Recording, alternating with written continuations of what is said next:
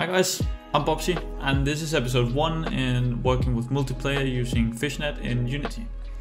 So the first thing that you want to do is you want to go to Fishnet on the Unity asset store. You want to go find Fishnet and you want to add it to my assets. You got to make sure that you are logged in. Also, just for a quick reference, if you scroll down, the link for documentation is right here, which is really useful if you're facing issues or just want to read up more on how it really works. But other than that, you should be able to follow this guide and it should work just fine. Now, when you are back in Unity, you can go to the package manager and find my assets. In here, you should be able to find Fishnet networking, and you should be able to just click import, and we're just going to import everything. Now, once you're done importing it, you will see added fish networking defines to player settings and default prefab generator updated. So now you can see that we have this Fishnet folder right here, and let's open up this and go to example and prefabs, and you'll find this network manager prefab. We just drag this into our scene, and this is actually pretty much the basic networking setup. Now this will also include a canvas which will be able to enable whether you want to join as the client or the server. You can see that's the canvas that's under the network manager.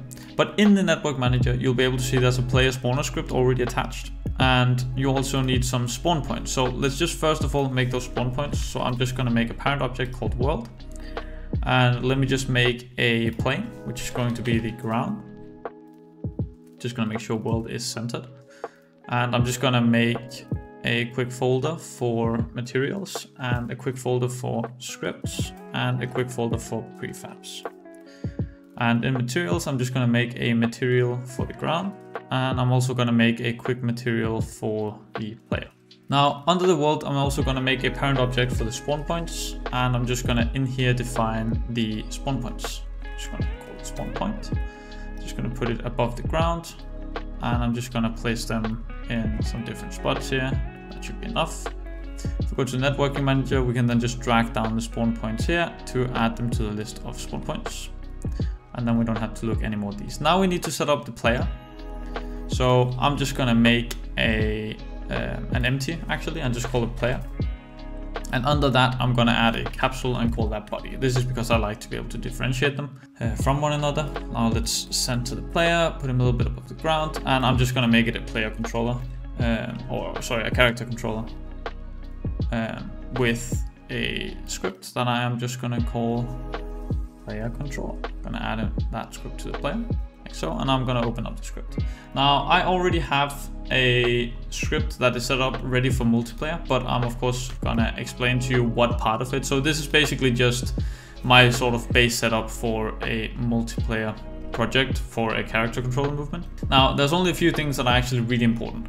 The first thing is you're using fishnet.connection and fishnet.object. These are pretty much your main two imports. Now the class, instead of mono behavior, is going to be network behavior, and you'll need this for every script that's going to interact with the network. And the last thing that's important is that, at least the way that I do it, is I don't like to spawn multiple cameras. I feel like that's a mess. So instead, I actually only just hold the main camera, and I make sure that I set the main camera to our own local player. So each local player will grab the main camera and set it as his own. So that way there's only ever instantiated one camera. Now, the way that I do this is I make sure it happens as soon as we start the server, which means it's actually before the start function.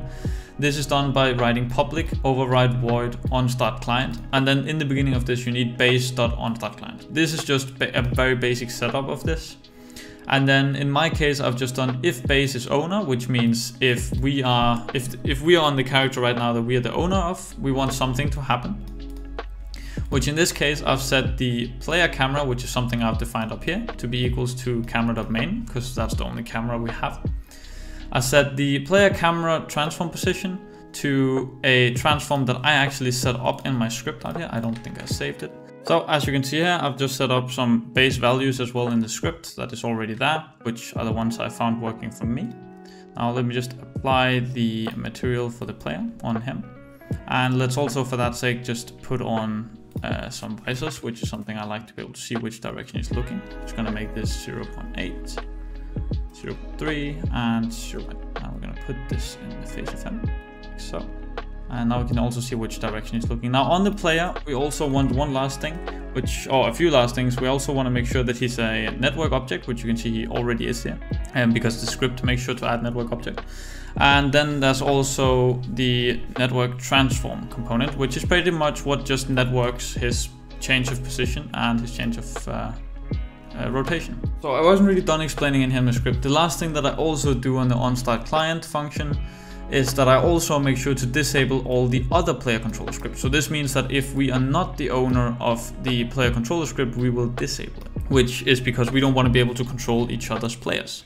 Now this is actually the whole networking setup. The rest of this script is completely single player based, which is something that would completely work in single player. So this is basically the only networking setup we actually do in order to just make this work on the server. So now what we're going to do is we're going to make him, or our player, a prefab. I'm going to remove him from here, go to the network manager, set our player in the player prefab, and let's go and build the project so we can test it in multiplayer. So now the game is done building. So I'm going to start on the Unity editor here, and let me just make it a bit bigger for you guys. Like so, and I'm going to just start by clicking on server and then client. And now we've joined as a client. So you can see, I can just see the visor up there, but that's fine. And now let me go on to the other one here and just say, hey, I just want to join as a client. And here you can see that the networking is working just fine. I can see the other player here, which is the inspector. And I can, you can see in the background on the inspector view on the Unity editor that I can also see my character moving around. So this is basically the movement and the basic setup of the networking done. And in the next guide, we're going to work on understanding how we can send data to each other through what's called remote procedure calls. So I hope I see you there, and I really hope this was helpful. If you have any questions or any issues, write them in the comments and I'll do my absolute best to help you out. And thank you so much for watching and have a wonderful day.